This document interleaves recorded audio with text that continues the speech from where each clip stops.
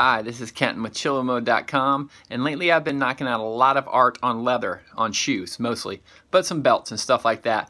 But I'm going to tell you today what markers I found to be my favorite and keep it simple, where to get them, and why to use them. Old people tend to feel like they have to take a community college course and be told exactly what to do and how everything works, but life's not that way. There's a million markers out there, and if you find something that works for you, go for it.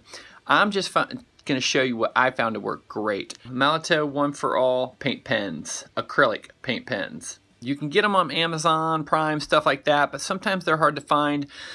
You have to buy one thickness from one company or one person, one thickness from another, and then you can't always find them together.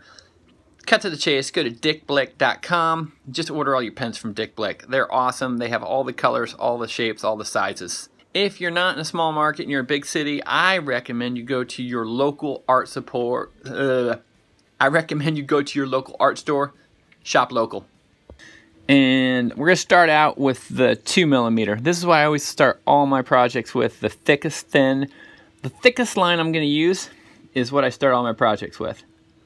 So we'll put something on here, and you'll see kind of how thick that is. These come in 4mm also, but like I said, I like the 2mm. I don't think the 4mm really appear to be double the thickness. I'm not going to bore you to death with my skulls.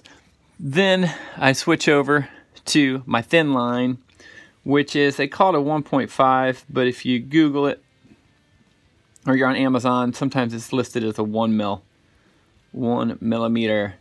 Then I go in and you'll see that's like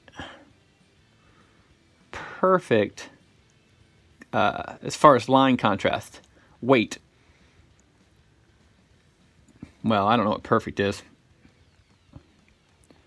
You know what I'm saying? It's just a demo. There we go. Let's put some fangs or teeth. Skulls don't have teeth, but we'll kind of put those lines. Okay, there's the marker demo. And here's a finished product. I was a boring shoe, now I'm awesome. Okay, now you know everything you need to know to get started on putting some art on shoes. All you need is some shoes now. So, I recommend I don't recommend.